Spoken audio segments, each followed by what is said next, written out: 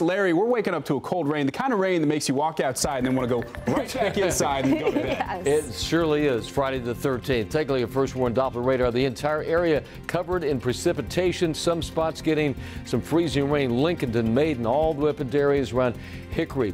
Into Ashe, Avery, Watauga County. Avery schools closed. Watauga County schools have closed. There have been some icy reports there. Along the I-40 corridor, you'll find some freezing rain, maybe a little bit of a sleet. And don't be surprised. We've had some reports of a couple snowflakes here and there. Not expecting big time snow, but certainly freezing rain is a possibility. Notice as we take a look at our time frame as we take you through this part of the morning at 6 a.m. It's still rain south of the Charlotte area. North of here, some freezing rain would take you up to about 7 o'clock. More of the same after 7. By 8 o'clock this morning, it's all just a very cold, raw, rainy day today. So our problems would be, for the most part, freezing rain, some hazardous driving between about now and 7, 8 o'clock this morning.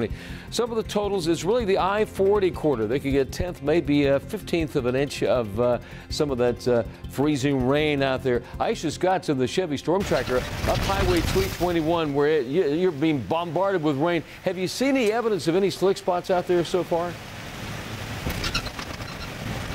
Well, you know what, Larry, I was actually going to mention that. So we're on 321, actually driving through Hickory, and I've been looking at some of the trees, some of the signs. Although some of the trees look to have a light glaze on them, we're actually going to get out of the Storm Tracker vehicle right after this hit and see if we can confirm any of that. But let me show you what the roads look like, because right now it seems to be coming down as just mostly rain at this point. The roads are slick, though, so certainly take your time if you are about to head out the door. We're on 321. The traffic has been looking pretty good so far as well, so it doesn't look as though the rain is causing any big traffic concerns on 321. But weather-wise, just falling as rain, but it looks to be maybe some of that rain freezing on contact. So we'll get out in just a little bit and try to confirm some of that for you. But for now, reporting live in Hickory from the Chevy Storm Tracker.